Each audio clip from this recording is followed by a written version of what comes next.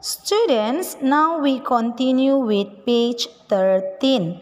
Anak-anak, sekarang kita lanjutkan dengan halaman 13. Now look at activity 6. Read and write then color.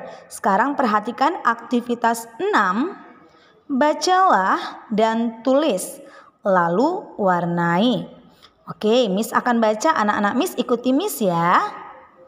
Number 1. What color is it? What color is it? It's orange.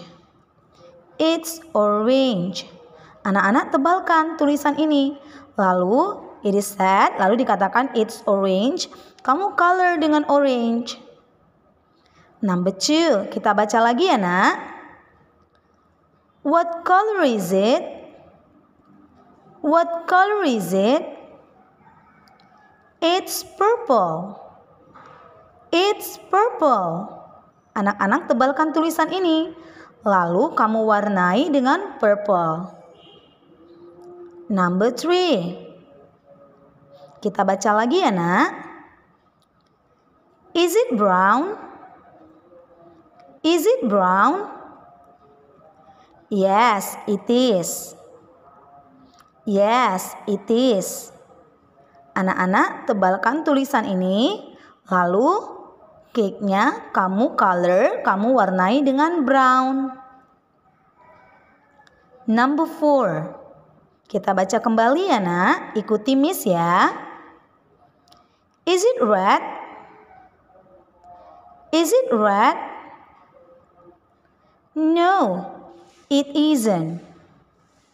No, it isn't. It's pink. It's pink.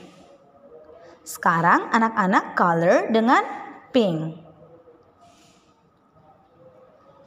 Kerjakan dengan baik ya nak.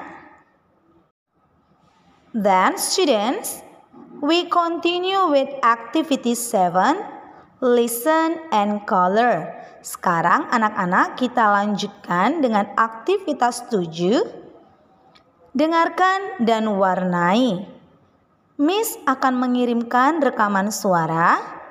Kamu dengarkan. Warna apa yang sesuai dengan gambarnya? Nomor 1, warna apa yang Miss kirimkan berdasarkan rekaman suara? Nanti kamu dengarkan, lalu kamu warnai dengan warna yang Miss minta. Nomor 2 juga begitu.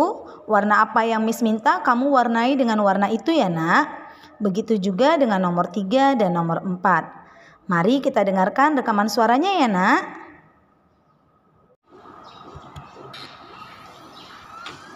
Page 13.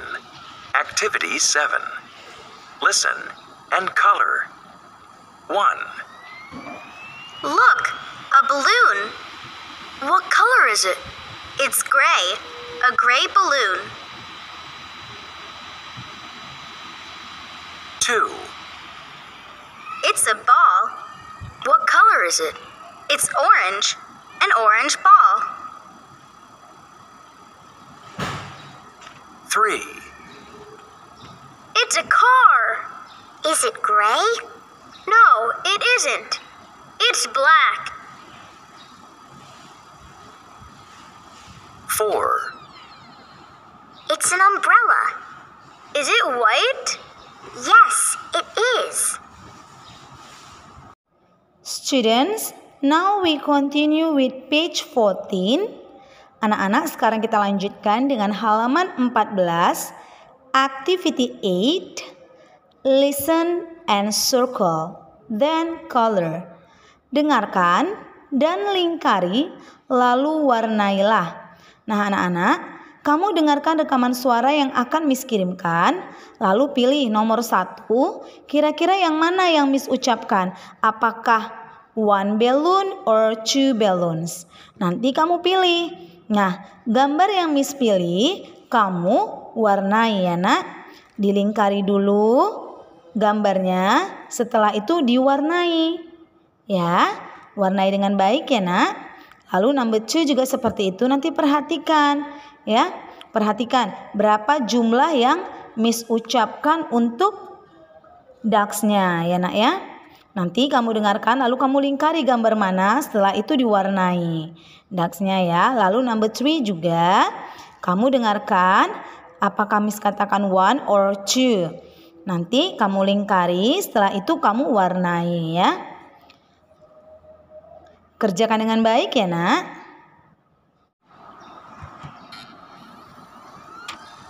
Page 14. Activity 8.